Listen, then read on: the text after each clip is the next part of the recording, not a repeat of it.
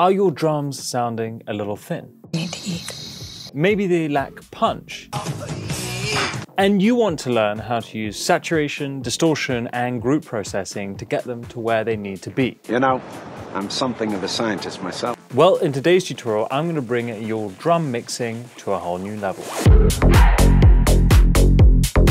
Hey, what's up everybody? It's Fabio from Noise Hosting at Boombox, the home of collaboration. Before we crack on, don't forget that every month, Boombox gives away $500 worth of studio equipment. What? Now, all you have to do is comment down below with what your favorite compressor is. Now, this can be hardware or software. I want to know what you're using, mainly on drums. And the comment section is all about getting conversation going and building a little community, plus a chance to win all that studio gear. In this tutorial, I'm going to be taking you through some simple to advanced techniques, so make sure you watch until the end. Thickening up samples is something that we all want to do, but we often feel that we need to apply loads of effects to make it happen, when in reality, there's a much simpler way to get around this. Take this snare, for example. Sounds good, but could sound thicker. So I've cut out one of the snare samples and I'm actually going to load it into a sampler, and we're going to bring this down -3 semitones. Now you could do this with a sound shifter, but the beauty of a sampler is that it does retain the quality. It just stretches the sample out, making it a little bit longer. So I'm going to quickly draw in some MIDI to match the snare rhythm. And then take the volume all the way down and blend it in.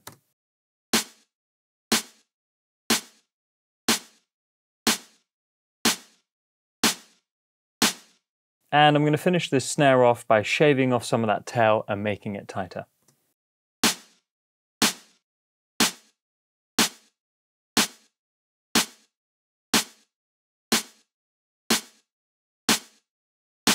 So sometimes it's not down to effects, but what you can do with the sample that's already there. Flipping the phase is something that doesn't get spoken about a lot, and it can be one of the most effective ways of making sure that when you layer kicks, they're actually getting bigger and thicker rather than losing their punch and body. So I've got this kick here, and I want to layer it to make it thicker with this kick here. Now I can very quickly check that there's no phase cancellation going on simply by adding a gain utility plugin, making sure the left and the right are inverted, and then turning it on and off.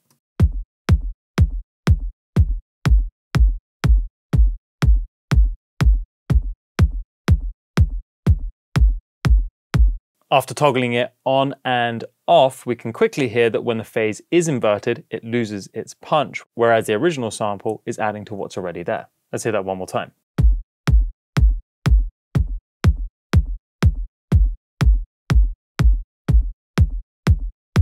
Now, if you want to get punchy drums actually sounding louder rather than just being louder on a meter, one thing worth learning about is soft clipping. And soft clipping can be achieved very simply with something like an overdrive plugin. If you're using Ableton, use the saturator. By driving the snare or the sound into the digital resistors that are there, we clip the tops of those transients, but we add a little bit of tone at the same time. So we can make it sound louder, but be metered quieter. So let's go ahead and drive the signal until we get a change of tone and color. You'll feel it becoming a bit soft.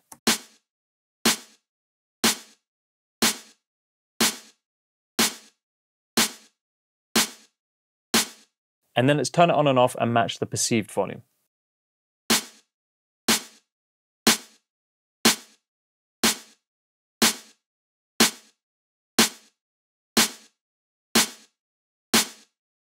Now, check the meter. So with it off,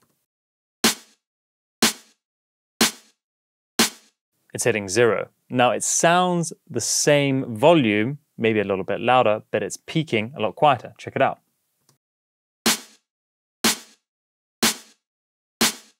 We're actually only at 4.5. Let's hear it on and off.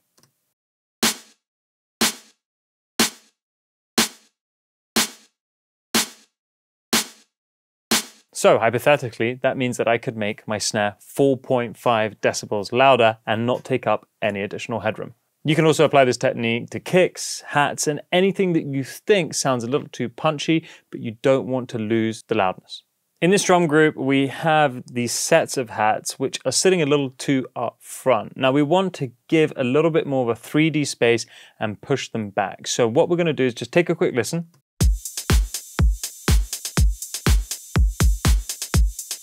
And these are the hats that we're focusing on.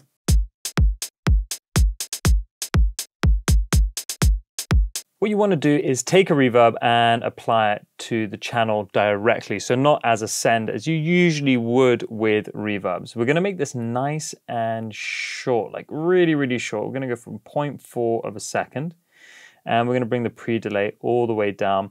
And what we're going to do is we're going to bring up the wet until we start to feel a little bit of that room and that width and that sustain.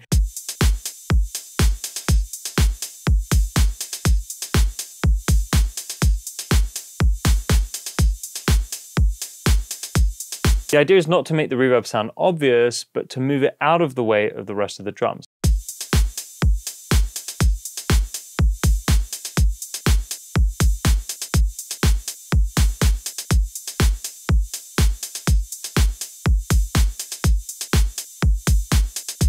If soft clipping or saturating or distorting isn't giving you the flavor that you want, you have another option, and that is to load a compressor that has an FET option.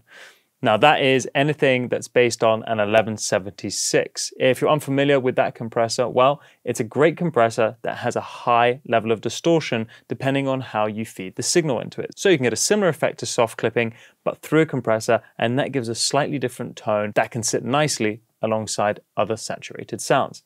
The key here is to make sure that the attack is at 0 or very, very, very, very fast. We're going to overdo the compression, figure out the ratio and release settings, and then pull back.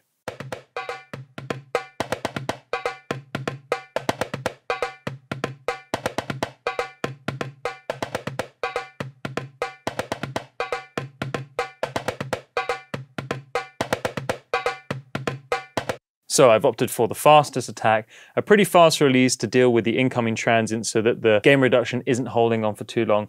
I've gone for a higher ratio. Higher ratios are better at dealing with peaks, and then there's about 8 dB of gain reduction occurring.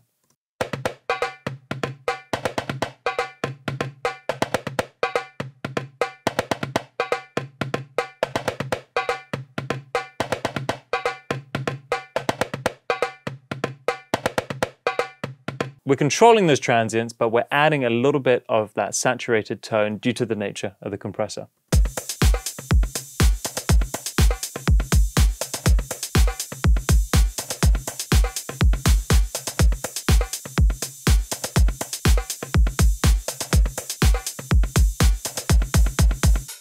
When you're compressing your drums as a group, one thing to be aware of are your attack and release settings. A slow attack is going to let the transients pass and making everything punchier. An attack that's too fast is going to make everything sound squashed. Ultimately, at this point, you're not looking to do too much compression. I'm using this Lindell SBC, which is based on an API 2500, because it does a particularly good job at compressing drums and has a nice color and tone to it.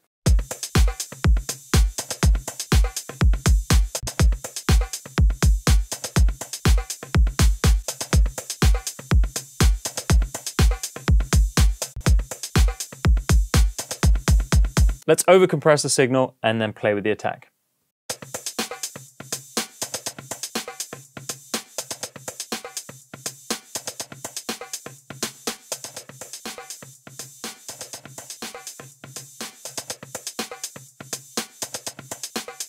I tend to like a fairly slow attack. Even with the 2500, it does feel quite fast. So let's back off the threshold and then do a bit of gain staging.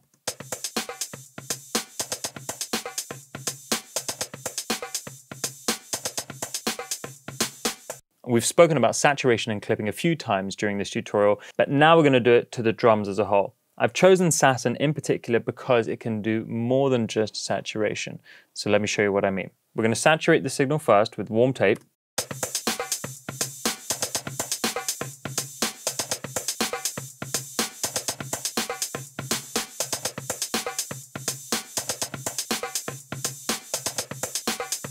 But then what Saturn allows us to do is to break this up into bands. So now I have multi-band saturating control of each of the sections, low, mids, and highs. But what I'm going to do is not saturate anything further, but use this dynamics band to pull down the sustain. So I can take out some of the sustain and release from the mids to make it feel clearer and more punchy. Check it out.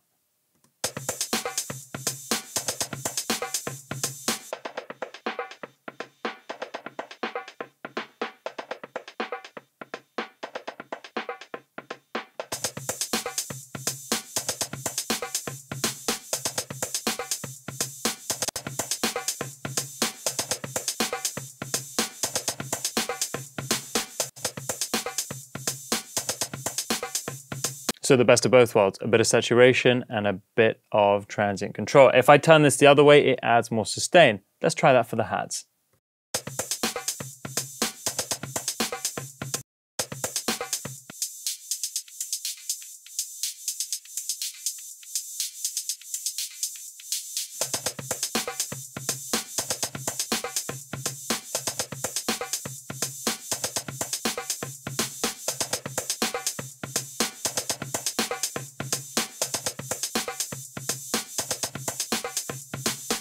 And with just a few moves from one plugin, we can achieve the saturation, tone, and transient control that we're after. The last thing on my list is parallel distortion. Now, a lot of you are familiar with parallel compression or New York style compression on drums, but I like to use parallel distortion. Now, I'm actually using one compressor here to do the parallel distortion and then another pure distortion unit. So Devil Lock by Sound Toys, and then I've got the Fatso here by Slate Digital. So we're gonna increase the signal so they're being triggered really heavily and then use the fader on the sends themselves to control the level.